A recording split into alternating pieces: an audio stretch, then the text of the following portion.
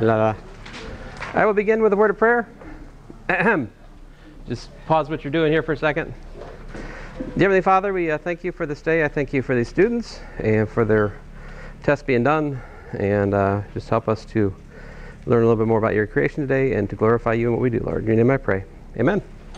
So if you didn't get your test back yet, that means that somehow I've lost your test. Sorry. No.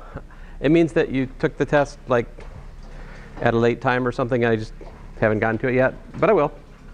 And if you really want to know, just come to my office hours after class. I'll grade it in about 5 minutes and get it to you. All right? So, and I think I still have like a quiz 2 to grade. So if I haven't graded your quiz 2 yet, it's probably because you took it late and I just didn't get to it yet. All right? But I will. Now, if I don't get to your quiz 2 in like a week, then yeah, you probably should come bother me. All right, let's talk about the solution to the test right quick, because I know you guys want to know, I think. Well, some of you don't. Some of you got a perfect score, so you're like, boring. So there's a few of you like that. Smart people. All right, here we go. So, is it focusing? Looks like it. By the way, the top hat is what? 2976. If you haven't done it already, please do it. I want to close that. I don't like leaving the top hat virus open on my machine. As soon as I can kill it, the better. All right, so there we go. Number 1, calculate simple interest earned. Given the principal's $8,550, the rate's 4% in 1 year, so you take I equals PRT, you get $322. That is A. Your electric bill's $122, 12% simple interest. You want the principal plus PRT, which is this formula here.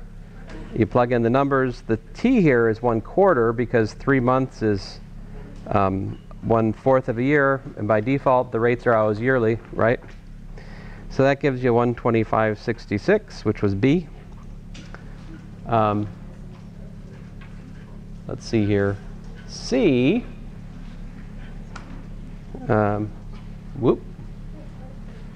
C here, how many 4-letter words can be created from the usual 26-character alphabet? So you've got 26 for the first choice, 25 for the second choice, 24 for the third choice, 23 for the fourth choice. So you multiply those numbers, you get 358,800.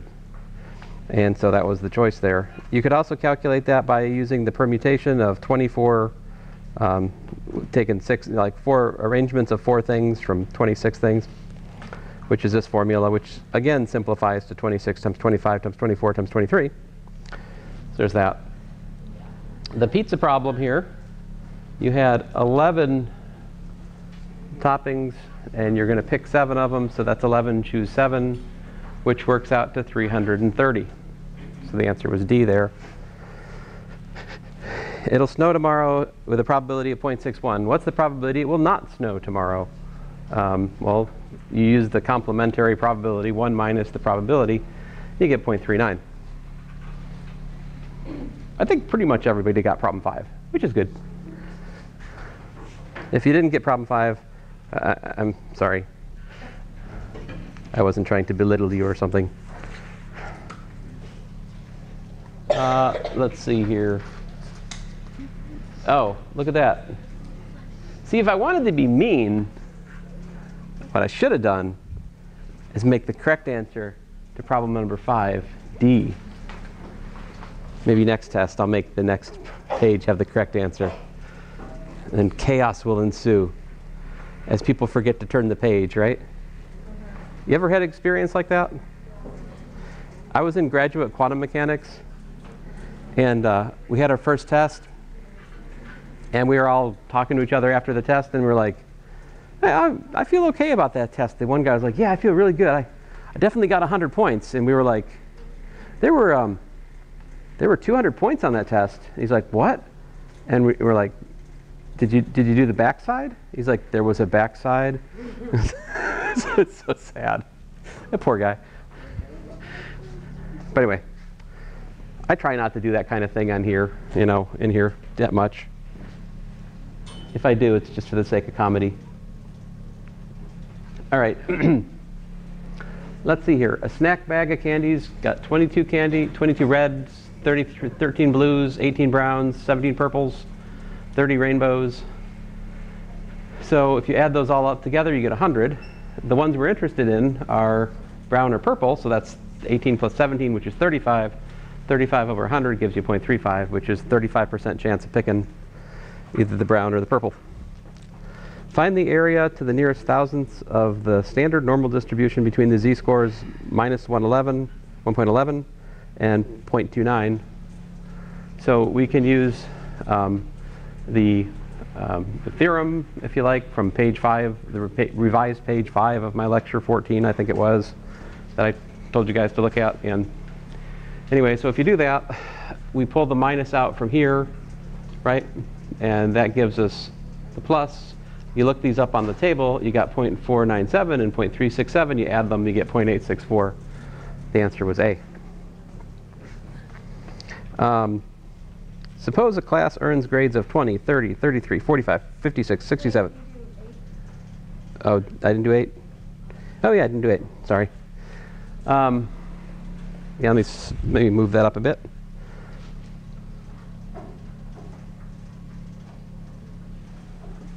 Man, there's some kind of glare there. Oh well, whatever. Professor finds grades in a large class are normally distribution. That seems grammatically questionable. I think I should have said normally distributed, right? Yeah. So you guys can take points away from the English class I'm not taking right now, right? No? You know the reason I'm here, I was almost not here talking to you guys because if I'd done what I wanted to when I was about your age, I wouldn't have gone into what's called electronics at the community college, which means I would never have taken physics, which means I would never have gotten back interested in math, which means I would have never gotten sucked into the university system, never to graduate again. Like I am never going to graduate. I'll be here till I die probably. And I wanted to do wiring. You know why I wanted to do wiring at the community college? I may have told you already. It's just that, I think I already told you, but I'll tell you again. It's because wiring only had 1 English class, whereas electronics had 2. I was like, 2? That sounds like too many. One English class for university, that sounds better. But he made me take the other thing, and here I am. But as you can see, some things I still haven't learned. Okay, anyway. Let's see here. So the mean of the grades is 63, the standard deviation is 10. The professor decides to what? Give a grade of A to the students in the top 16% of the class. What's the cutoff score? So what we're looking for is like this top piece here to be 16%. But remember the empirical rule that I drew on the board for you guys in class, before class, because somebody asked me about it fortuitously. Who asked about that? Because that was a really good question to ask right before the test. You know? Anyway. So that being 16 means that you're beyond the z-score of 1, right? Because you've got 34% here and here, and then you've got 16% in this tail, and you've got 16% over here. So looking at the empirical rule, you can read 16% is going to be beyond where we have the standard the mean plus the standard deviation, which here is 73. 63 plus 10 is 73. So like I say here, 34% of the scores are between 63 and 73. 50% are below 63. You put that together, you've got 84%, which means that 16% are left over. Hence, we want to use 73 as the cutoff score. The other way to do this would be to look at AZ equal to 0.340, right? This is kind of what I did in the quiz. In the quiz, I didn't use the normal distribution for this problem, right? I mean, I didn't use the empirical rule. I used the table. And there, what we did was we figured out the z-score we wanted for the cutoff, and then we backtraced we figured out what area we needed for the cutoff past the midway point, and then we looked it up on the table to work backwards. So like the other way to do this would be to say, oh, okay, well I need if I want to have 16% up here, I need 34% between 0 and the z-score that I'm interested in, which means I need a sub z equal to 0.340. And if you look at the table, you'll see that's approximately a z-score of 1. And if you have a z-score of 1, you can solve that for 1 is equal to x minus the mean over 10, which gives you 73. So there's two ways to do this. The one is like super lazy and based on people recognizing, oh, if I want 16% of the normal distribution, then that means I need to be 1 standard deviation past the mean. That's where I get 16% of the data. Some of you did it that way, which was based on the pictures we had up on the board here, right? But the second way to do it is more analytically, which is backtracking off the z-score table like this. Now, the second method would have worked if I had done something less friendly, like said, oh, I don't know, the top 12%, right? If I change that to the top 12%, the empirical rule isn't going to help you. You got to fall back on the second way of thinking, which is the way we thought about it in the solution to quiz 2. All right? And of course, this was also a WebAssign problem, right? All right, so anyway, problem 9. I give you a list of grades. How many grades are there? Some of you assume there were 10. Wait a minute, did I assume there were 10? Oh, no, that's just, this has worried me for a second here. I'm like, what, wait, what? Oh, that's from this problem. Duh. But here, you've got 1, 2, 3, 4, 5, 6, 7, 8, 9, 10, 11, 12, 13. So if you take all these numbers, add them together, divide by 13, you get 63.54. All right? The median is the middle. These are ranked. This is a ranked list, right? Smallest to biggest, right? So the one in the middle is the median, and the one in the middle also happens to be the mode because I gave you 371s, and that's the number with the greatest frequency, so the mode was also 71. The percentile is 11 over 13 times 100. The reason for that is, remember, percentile is based on the number of scores lower than your score. So you shouldn't include your own score in the calculation of the percentile. I didn't take out a lot. If you put 12 here instead of 13, I just took off 3 points because I think you're really close to what's right. And when you're dealing with very large numbers, this issue doesn't matter. But in my defense, I did make an announcement about this the day before the test to try to forewarn you of this issue. So, you know, if you don't have announcements on in Canvas, I can't change that. That's up to you. So, all right. This one here, some of you are like, my calculator won't do it. Yes, I know. That's why this problem is on the test, because I want to see if you can calculate with the factorial, like we've done a fair amount of in problems. And a lot of you got this. I would say it's about 50-50. People got this, didn't get it, something like that. But it's just this. 1,000 factorial is 1,000 times 999 times 998 factorial. Those cancel, and it just leaves you with 999,000 when you multiply them. Problem 3 is just a plain old calculate the mean, median, standard deviation, and variance for a small data set. It is what it is. A lot of you have trouble with calculators. Look, I have trouble with calculators too. See, I got it wrong before I corrected it. So, you know, fall a man and stuff like that. So the mean was the sum over 5, but the variation we have to divide by 4 because it's a sample, right? So that ends up giving us the 42.8 over 4, which gives you 10.7-ish for the variance, and the square root of that's the standard deviation, which is about 3.27. So there is a great diversity in how people got this wrong. I can't even categorize all the different wrong ways people did this. There's a fair number of you who just divided by 5 instead of 4, and I didn't take off as much for that error as others. And then problem 4 is kind of the same as the other problem earlier. So I'm sorry, it was kind of boring. It was 2 of these. That was an unfortunate event. If I had to do it over again, I would make this one a little bit different. Or the other one a little bit different.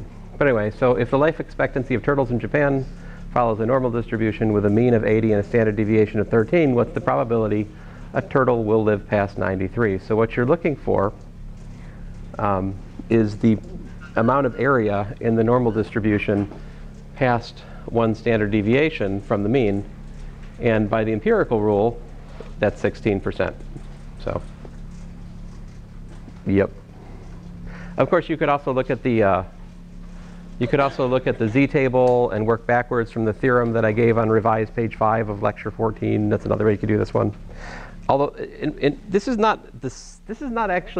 shouldn't say that this is exactly the same as problem multiple choice 8. Why? The difference here is that I give you the 93, right? By analogy, you're looking for the 93 in some sense with the multiple choice 8. So they are logically different problems, but so that's it. Any questions? If you've got questions about your particular grading, you should come talk to me about in office hours, yeah? All right, so let's go on here. So I gave you guys a handout, right? Everybody have this thing? So I found this on the Google. I forget which university had this posted. Let me find it back out here again. I want to give credit where credit's due if I can.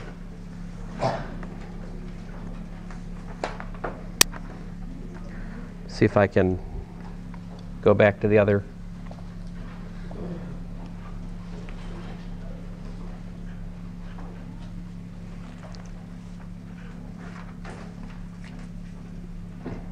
Ah.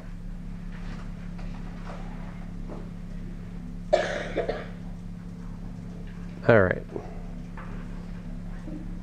Oh, first of all, credit where credit's due. This is from somebody at Illinois. Username DIPSAQU1, Math 181. So whatever that is. See, this is the reason we should always put our name on stuff, so that like when somebody else is stealing your stuff in some other course, in some other university, they can give you credit, you know? Oh well. Anyway, that's where I found it. Okay, so, but it's relevant to our course because this is like the motivating problem for graph theory that's discussed in your textbook. So I just wanted to give you a piece of paper and let you try it for yourself. So here's basically the challenge, is to do what? Well, let me read through it here together. So in the town of Königsberg, there are a pair of islands connected to the mainland and the other by 7 bridges. So challenge 1, can you find a route through each city so that you cross each bridge exactly 1 time? If you start crossing a bridge, you have finished crossing it. So in other words, no doubling back, all right? You can record your walk as a sequence of numbers. The first number is the first bridge you cross, and so forth. Let's see here. So if you're having difficulty, try challenge 2 first. Huh. All right, let's see here. Do you want me to try? I don't know. I can try. So get out a pencil or something, you know? Try it for yourself. Everybody have one of these? You don't? How'd you not get one? I handed it back while grabbing one in my Oh. pocket. You handed it back to where? I just handed the full stack back and forgot to grab one. Oh. So it wasn't some kind of like conspiracy by your peers or something? Okay, it's good, it's good. It's all you? I must have some extras. Are there extras over here? Aha. Here you go. Anybody else? Thank you. So let's try it. Let's try it out. Let's see if we can. Oh man, this stupid printout is all glary in my. So I mean, pick some starting point. What are the instructions? We have to cross each bridge exactly 1 time. So if I start here, let me use a different color.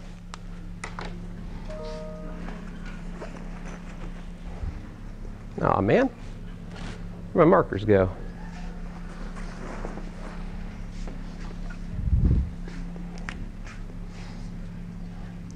let's see here. Oh, challenge 2, they destroy some of the bridges. Let's not do that. All right, so start here. I got to cross each bridge one time, right? So I'm gonna start with 5, and then I'm gonna go. Is that 7 or a 1? That's a 1, right? It's a 7.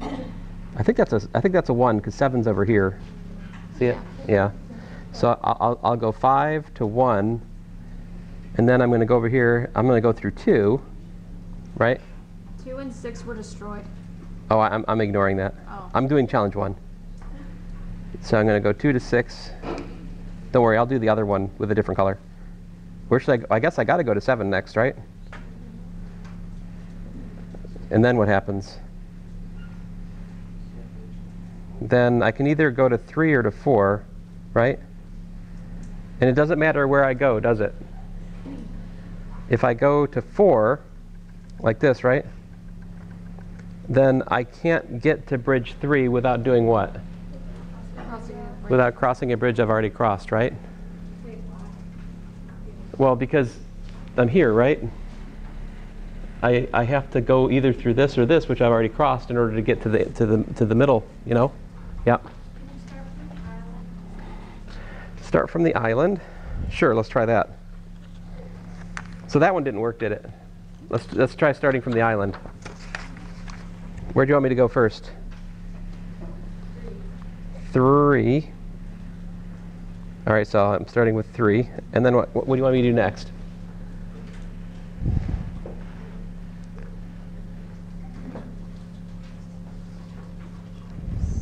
7? There's really no wrong answer. We're just taking a stroll around Königsberg here. 7, then what?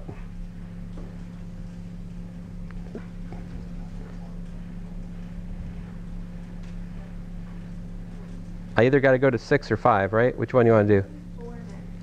But I can't go to 4 because where 4 is up here. Oh, you want me to do 4 instead? Yeah. Rats. Let me finish this one. I go to 7. I go over here to 5. I go out to 1. I go back here. I go to 2. And then I go through 6. And then, oh man, now I'm stuck again. See that? 3, 7, 5, 1, 2, 6, and then I don't get to 4, right? See, this one I didn't get to 4. You said start in the middle, but do what this time? Actually, never mind. Oh, it went badly too? Oh. So I think we can do this all day long, actually, because it's impossible. That's the point. It's impossible. But how do I know it's impossible? Because it just is? Well, this is the kind of problem that prompted Euler, among others, to study what we call graph theory. So let me get that out here. So if you guys don't mind, I'm going to be a little bit lazy today and use the textbook's ever so lovely PowerPoints, because for some reason I ran out of time. Like, I guess I was grading 100 tests between now and Tuesday for some reason. So if you don't mind, I'm going to use the professionally prepared PowerPoints provided by the textbook. I hope you don't think less of me for doing this. I do think less of me for doing this. But anyway, so graphs and Euler circuits. Oh, by the way, so put your name on the paper that I just handed out, and I'll collect them. That'd be worth something to you, whether or not you. Well, nobody got it right. It's impossible. Okay. Actually,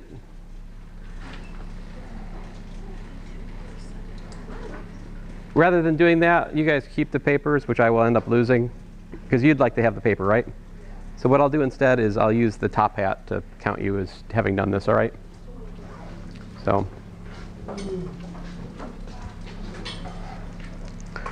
All right, so introduction to graphs. Here we go. So we'll get back to this bridge problem here in a minute, all right? But a branch of mathematics called graph theory illustrates and analyzes connections such as these. So you can draw a picture. You've got a group of 6 people, right? And they're connected on this thing called Facebook. Instagram, maybe, I don't know, whatever you guys use, right? Are any of you influencers? I don't know. Okay.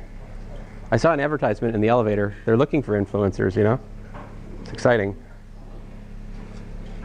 Something about selling natural products. I mean, I don't like the sound of that at all. It could be some kind of like gateway to essential oils or something. I don't know. But, oh, I'm sorry. Essential oils are great. Yes? What's that? Oh, no. Oh, you're just stretching? All right, I'll allow it. Trying to find my laser so I can point at things more effectively, or probably left it in my office. Well. Oh well. I guess I'll use the mouse. Okay, so what would this graph mean? This would mean that so James, a very good name, is connected to Lisa, Heather, and also Jared. Heather apparently has got James, Amy, Lisa, and Juan as friends, right? Juan just has friends of Heather and Jared. Anyway, this is an example of a graph, right? A graph is a collection of nodes and edges. How many nodes are there in this graph? 1, 2, 3, 4, 5, 6 nodes. How many edges? 1, 2, let's see, let me count. 1, 2, oh man, I'm not good at counting. 1, 2, 3, 4, 5, 6, 7, I think. I'm trying not to double count, you know? How many edges do you guys count? 7?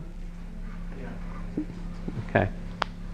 So one of the things I was thinking that I should mention here, when you're looking at these graphs, you have to imagine that whenever there's no node, it's not a connection. So you could think of these as like insulated wires or something. They're laying over each other, but they're not actually making contact. Does that make sense? So like we're not talking about these crossings as being connections. It's just the nodes that are connecting things, okay? So again, like I said, a graph is a set of points called vertices and line segments, or curves called edges. So that here's a table which tells you different sort of connections, right? So like here,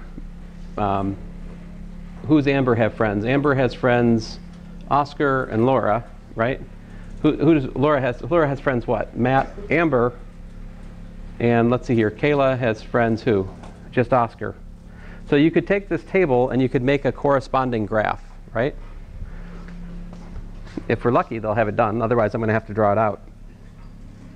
Maybe I should draw it out. That would probably be better. If you guys can maybe take a mental picture of this here for a second, all right?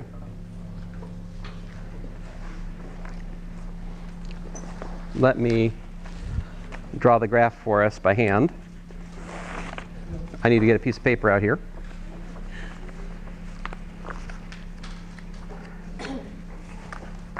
So I think the first problem in your WebAssign is roughly speaking based on this idea, all right? So let me get started here. I'm going to switch over to the document camera. Come on. Come on. Come back to us. All right, there we go. All right, so I've got Matt, I've got Amber, I've got Oscar, I've got Laura, and apparently Kayla. All right.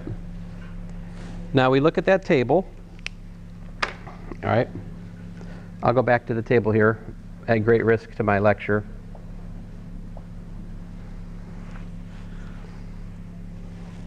So who should we connect? Matt should be connected. Matt's node should be connected to who? We should connect, what's that? Amber and Laura, right?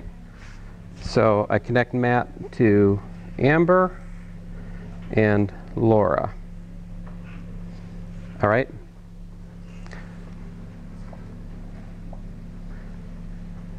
Like, all right, I'm not going to do this 10 times. This is going to be it. All right? Matt connects to Amber and Laura like that, all right? Then what? I go look at Amber. Who's Amber connected to? Amber is connected to Matt. We already got that one, right? But also Oscar and Laura. Amber is connected to Oscar and Laura. All right? Let's see here. Who's up next? How about Oscar? Who's Oscar connected to? Oscar is connected to Amber and Kayla. We already got the Oscar-Amber connection, so now we got to look for Oscar connecting to Kayla, like so. Sounds like we're building some sort of monster from like an 80s sci-fi movie or something. Let's see here. Laura. We hadn't done Laura yet. Laura connects to Matt and Amber.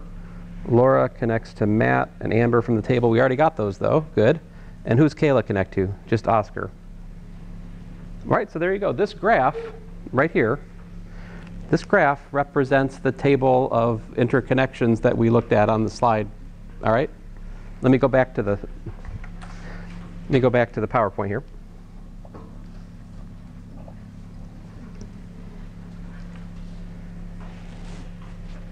All right. Now, if we're lucky, I think they'll probably have the graph I just constructed. Here it is. See, so here's the pretty book version of it. But I wanted to show you how we can draw it out piece by piece by just looking through the table, right? You guys could do this too for such a table, right? Okay. All right. So let me go on here. So in general, a graph can include vertices. I gotta find something. Sorry, guys. I have buried my phone, I think.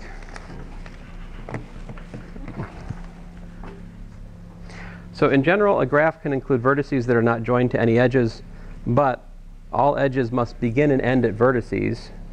If two or more edges connect to the same vertices, they are called multiple edges. And if an edge begins and ends at the same vertex, it's called a loop. All right. So a connected graph, what's it said to be connected? It's connected if you can get from any vertex to another by tracing along edges. So like here's a picture. So this is what we mean by multiple edges, right? Two nodes connected by two different paths. This is multiple edges. Sometimes we don't want that. This is a very silly graph. It's got 5 vertices but no edges, right? Each node is on its lonesome.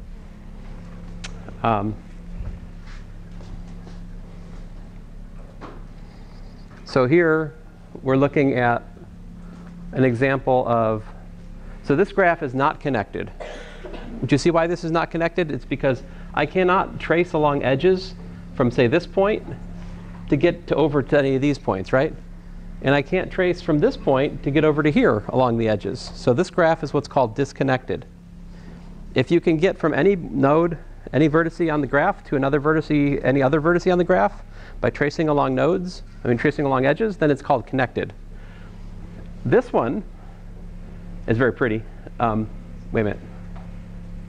Seems like that might be bad. I don't know. Every once in a while, my mom sends me videos about the secret meaning of various logos and things, and it's always like, really? I don't know. If it's upside down, it's trouble. All right. Well, I'll be careful not to turn my computer upside down. Let's see here. Anyway, the point. This is what's called a complete graph. A complete graph. What that means is that every vertex in the graph is connected to every other possible vertex. Check it out. So this vertex is connected to that one, that one, that one, and that one. And the same is true for any of the others. This vertex has an edge connecting it to this one, to that one, to that one, and to that one. So complete graphs are kind of special in that sense. They're sort of maximally connected if we only allow for single edges, if we don't allow for those multiple edges. Another important concept for graph theory that I don't think I've really tested you guys on, but I probably should have, is the concept of equivalent graphs. So these look different, right? I mean, obviously they look different, right? But these are equivalent from the viewpoint of graph theory because they have the same set of vertices and the same connections. See, if you look at the graph on the left, the vertex B is connected to what? A, B, C, and D, right? If you look at this one, the vertex B is connected to what?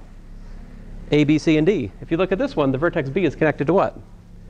A, B, C, D. If you look at the leftmost graph, vertex C, what's it connected to? Only B, right? How about this one, vertex C, what's it connected to? Only B. How about this one, vertex C, what's it connected to? Only B, right? So the two graphs are said to be equivalent if they have, well, here's the tricky part. Two graphs are equivalent if you can label the vertices on one and the vertices on the other such that the connections between the vertices are the same between the two graphs. They don't have to look the same, they just have to have the same, let's say, connectivity. And so if you're a math major, you can encode this by something called a relations matrix or adjacency matrix, and there are ways of testing for it with mathematics, but we're just going to have to content ourselves to look at it. What do you think? Are these two equivalent?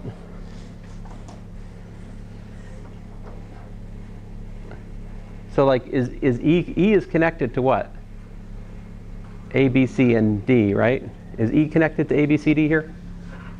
A, B, C, D, right?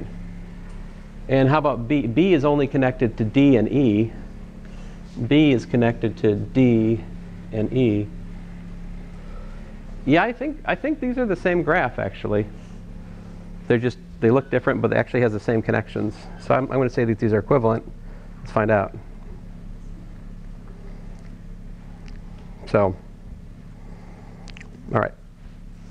So let's talk about Euler circuits, because that's going to answer the question that the thing I made you try to do.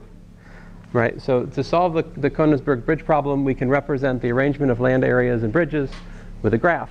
So here's the thing. The picture you had, right, with the 7 bridges. So what you do is you imagine the different land areas as a vertex, right?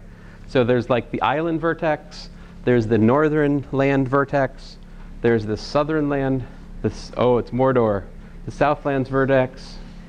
Oh, I'm sorry, spoiler alert. Excuse me. The eastern land vertex C here, and we can think of the bridges as being edges.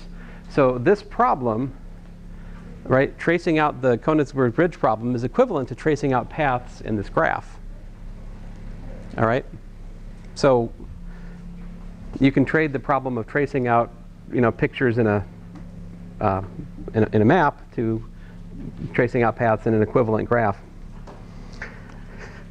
So what is a path? A path is a movement from one vertex to another by traversing edges, all right? So, what would A, B, A, C be? That would be A, you start at A, right? You go to B, we go back to A, and then we go back to C. What a stupid path. Like, what's that? I don't like that at all. How about this one? What's the path A, D, F, G, E, B, A? Let's see here. So you start at A, D, F, G, E, B, A. So what's that? Let me just do it again here, guys. Watch me. So we start at A, we go to D, we go to F, we go to G, we go to E, we go to B, we go to A. So what happened there? We did what? We started at A, and we came back to A, and what did we do? We never did what? We never used the same edge twice, right? That's analogous to never crossing the same bridge twice in our thinking, yeah? So that's an example of a circuit But we didn't cover all of the vertices, did we? We didn't cover C, did we? So we didn't cover H either. But if you could get rid of H and C, we would have done everything else. By the way, I think if you destroy the two bridges in the challenge 2, I think that one you actually can do, right? I see some nodding, yeah. So the path A, D, F, G, E, H is not a circuit. Why? Why is A, D, F, G, E, H not a circuit? The reason it's not a circuit has to come back to where it starts, okay? So if it doesn't come back to where it starts, it's not a circuit. That one starts at A and it ends at H, so it's not a circuit. What is an Euler circuit? An Euler circuit is a path which is a circuit, but it uses every edge in your graph, all right? So that's what we were looking for with the Königsberg bridge problem. We were looking for a path which goes through every single bridge, right? Just once, but never twice, right? And it basically has to, you have to come back where you started. Also, that was the other terms and conditions for the game. So really what we were doing at that exercise, we were trying to find an Euler circuit for the Königsberg bridge graph. Oh, there is one for figure 5.5. See that?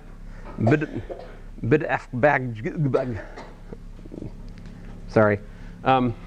Let's see if we can just see it. Can you see the Euler circuit here? How about this? I'm going to try it. I think if we start at A, right? You go A, D, F, G, H, E, C, B. Aw, man. A. I mean, I've gone through all the vertices, but I don't think I crossed those two edges. But they give us the Euler circuit for this graph on the next slide here. BDF. Fine, I'll write it down. Just a second here. I can't remember that. That's too much. B, D, F, G, H, E, C, B, A, D. It's got badge in it.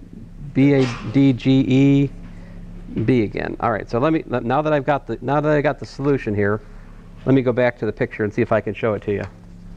All right. So we start at B. Watch, you have to watch my finger here.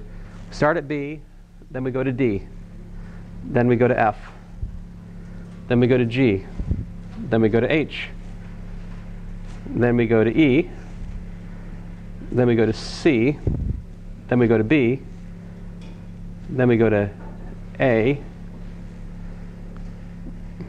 then we go to D, then we go to G, then we go to E, then we go back to B. So if you could follow all that, we've hit every single node in this circuit and in this graph rather, and we've crossed each edge just once. So that what I just read, B, D, F, G, H, E, C, B, A, D, G, E, B, that path is an Euler circuit. So why is it that this one has an Euler circuit, but the bridges of Königsberg problem does not? Why? So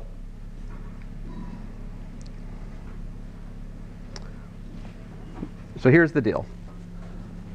The path that begins and ends at the same vertex but does not use edges DF, D.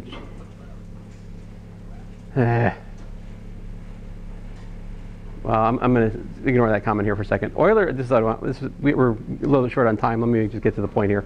So Euler essentially proved that the graph in figure 5.4 could not have an Euler circuit. He accomplished this by examining the number of edges that met at each vertex. The number of edges that meet at a vertex is called the degree of the vertex. So let's look at this. What's the degree of vertex D? You've got 1, 2, 3. The degree of vertex D is 3. How many edges are coming to vertex C? 1, 2, 3. You got 3 vertices coming in C. What's the degree of A? Oh, A is interesting. 1, 2, 3, 4, 5. The degree of A is 5. And B also has degree 3, right? So the degree of the vertex is the number of edges coming into it. So what Euler observed is he observed that in order to complete a desired path, every time you approach a vertex, you need to leave the vertex, right? And so if you traveled through that vertex again, you would need an approaching edge and a departing edge.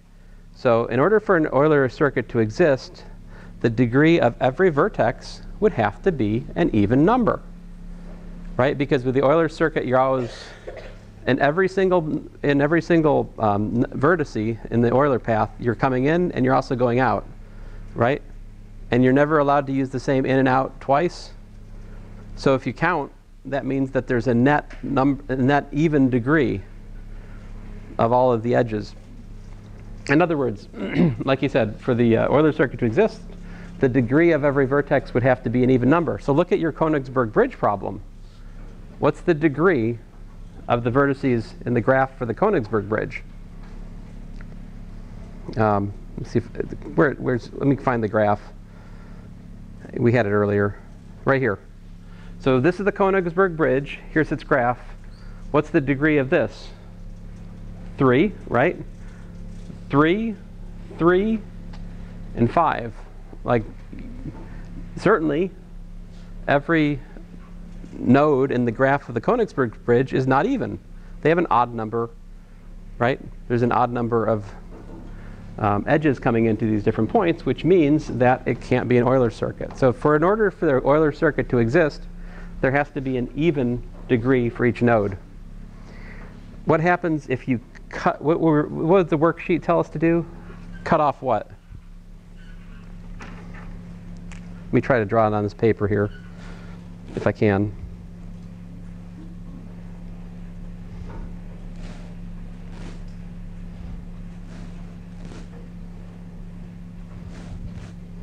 So we were cutting, which bridges were we going to annihilate? 2 and 6, which would be, I got to translate between my handout and the, where'd it go? Maybe I should try to do it on the handout. So we're bashing, we're crossing out 2 and 6, right? Just a second, let me get back to the. So explode. Come on, come back to us. You can do it. All right, there we go. So this is gone, and that one's gone.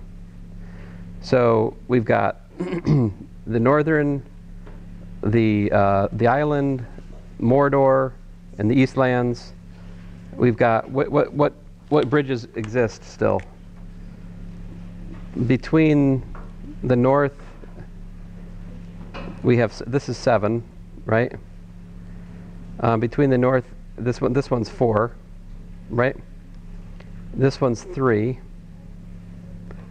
and between this one here is 5, I think.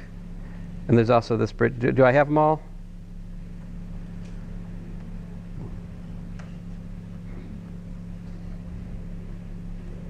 Or did I miss something?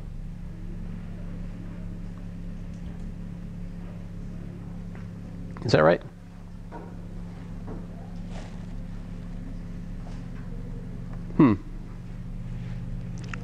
Well, I don't know. Like I see that the degree of this vertex is 2, right? So like the degree of the top and the bottom vertexes are vertices are 2, but the degree of these guys, this one's 3, and the degree of that one's 3. So I've got degree 2, degree 2, degree 3, degree 3. What did Euler's theorem say?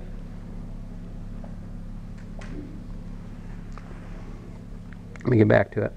Come on. So here's a connected graph is Eulerian if and only if every vertex of the graph is an even degree. So even the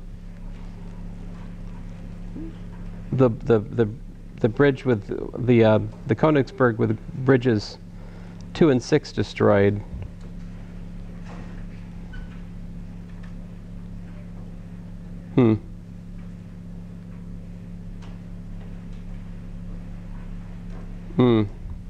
Well, there's something I don't understand there. Because you guys told me on the one hand that you could get through it. I must not be reading something careful. I must be missing something here. Because it seems like we have a contradiction to this theorem with the exercise. So Eulerian means we start and begin, we begin and end at the same point on the path, and we use each edge once and only once.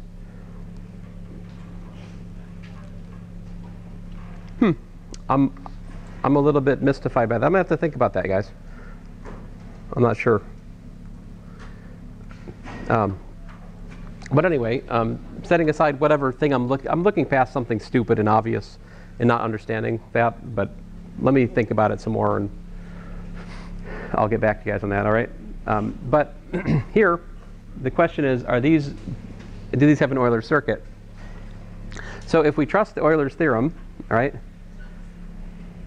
then we answer this question really simply. All we have to do is look, if we can find a vertex that has odd degree, game over, no Euler circuit, right? So let's see here. Anything here with odd degree?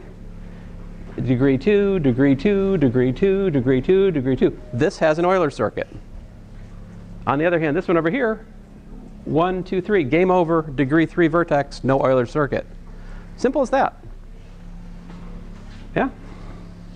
So the graph on the right would have an Euler circuit because it would not have an Euler circuit because it has vertices of odd degree, whereas the one on the right would.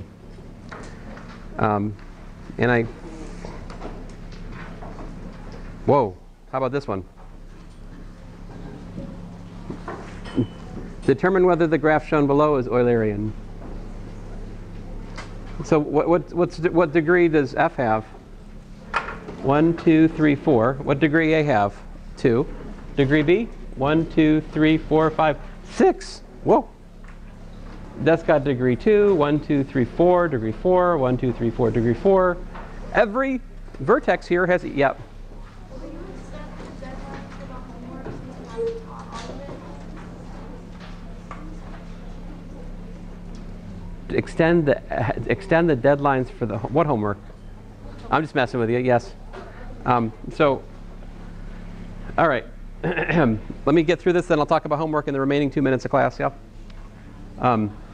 So the answer is yes. This has every vertex has even degree. It's not time to leave yet. Class is not over. Am I wrong? We still have 3 minutes. So. This has even degree each vertex, so this should have an Euler path. The Euler path that it has is that. Now, I mean, he mentions that there's something called there's an algorithm for finding the Euler circuit, but it's beyond this course, all right. And so basically, we're just finding the Euler circuit by like trial and error, essentially. But there it is for the previous one.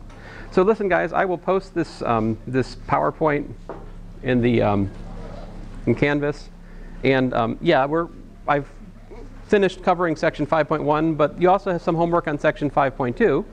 All right, and so you guys have a lot going on besides this class, and so I think to simplify your life, what I'm going to do, if this is okay with you guys, is I'm going to push the due date for all of the WebAssigns back to like the last day of class so that you can work on it when you have time. Yeah. Oh, wow.